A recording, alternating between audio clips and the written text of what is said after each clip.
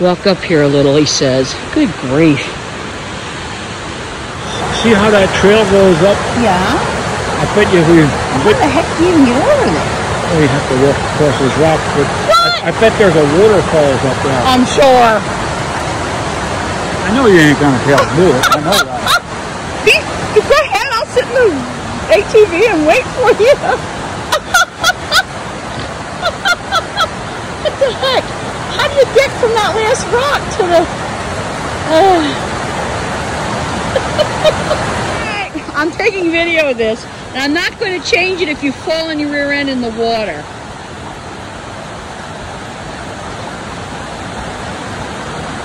Oh my gosh, be careful. How do you get from that one to the big one, Ron? You can't hop, for pity's sakes. Oh my God. Rodney, stop. Please don't try to hop.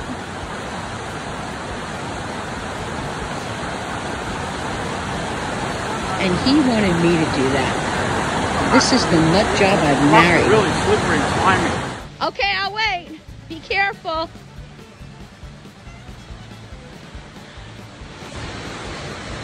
Okay, what you're seeing here is he had to come back from the other one. And he's just got it up his stinking thick Dutchman's head that he's going to get up to that waterfall. Now he's trying another way. Can we all say, stubborn? You know what? You better yell out, "Hey, bear," while you're walking.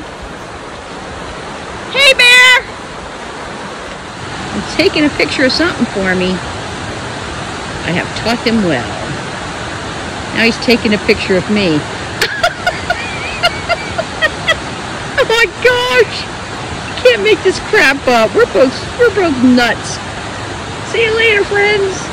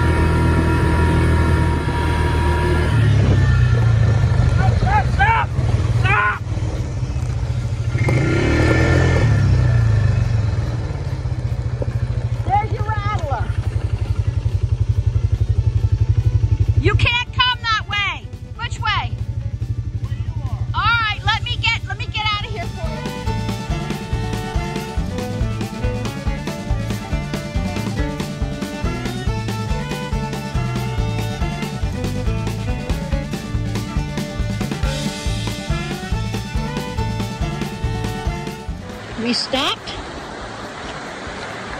for a lunch break and to calm ourselves down from the rattler incident. Oh my gosh, I hope I never see a rattlesnake again like that. Anyway, we stopped here. Are you taking a picture of me again? Okay, you have issues.